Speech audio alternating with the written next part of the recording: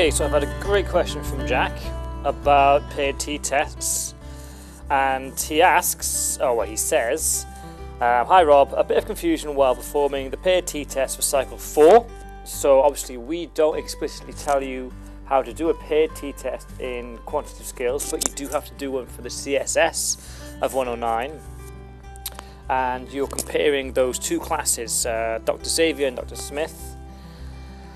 And okay, I'll carry on reading here. When variable 1 is selected as Xavier, the t-value is positive, but is negative if variable 1 is Smith. Shouldn't both be positive or negative, regardless of which variable is placed where, as both sets of data are the same, regardless which is variable 1 or 2?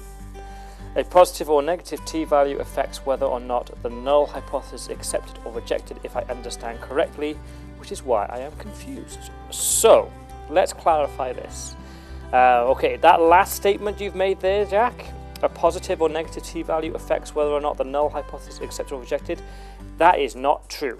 A t-value can be positive or negative, right? Let me just explain what this means exactly, right? Let's say I plot these scores as box plots. Let's do this, right? Actually, I'm going to use a bigger, thicker pen here. Look at that. Bob, bob, right? And this is score.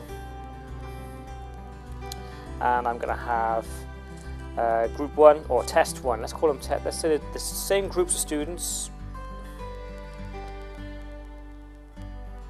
And they've done 2 different tests, right? And I might have a distribution that looks like this for 1. Up, up. And I might have a few outliers here, here, and then 2. And let me draw the mean on that as well. Okay. And the second test might look something like this. Okay.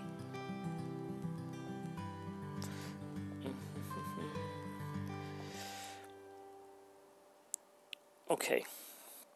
So from a diagram like that, it's very difficult to decide whether the change in the means of those 2 tests are significant or not. You can't just decide that from the box plot because they overlap and the means are kind of similar. So I know, let's say mean 1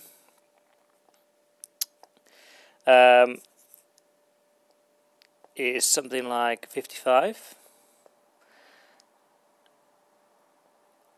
and let's say the mean of 2 is a little bit higher. Let's say it's like 57, right? Now, even though the mean there is higher, you can't say whether that result is significant or not, okay, until you do a t-test.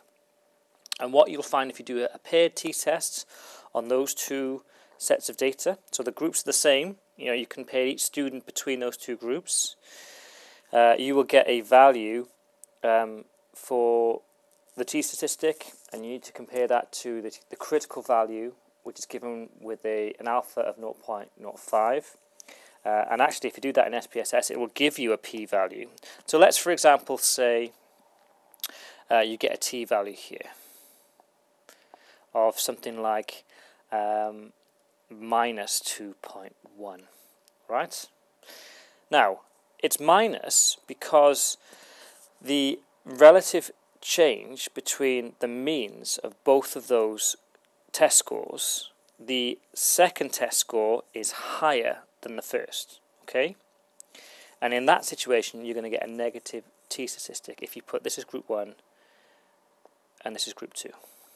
Test 1 and test 2, okay?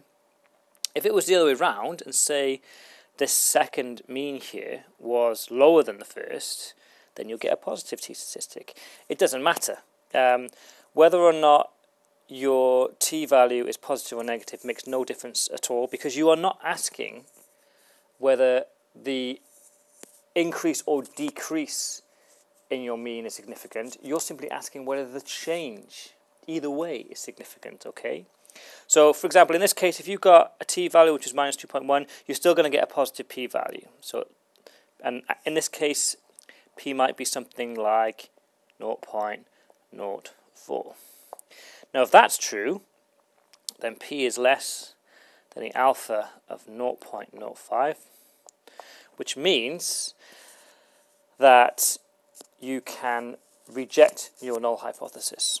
Okay, so your null hypothesis would have been there is no change in the means between tests 1 and test 2. Okay, if you get a value which is less than 0.05 for your p-value, you have to reject that null hypothesis. In other words, the change in means between those two tests is significant. I reject my null hypothesis. Okay, so to summarize, whether or not your t-value is positive or negative makes no difference, because it's the direction of the change doesn't matter. I mean, the test scores could have decreased. As long as your p-value is less than 0.05, you can make a decision on as to whether to reject your null hypothesis or not. So, Jack, I hope that makes sense. If not, just let me know.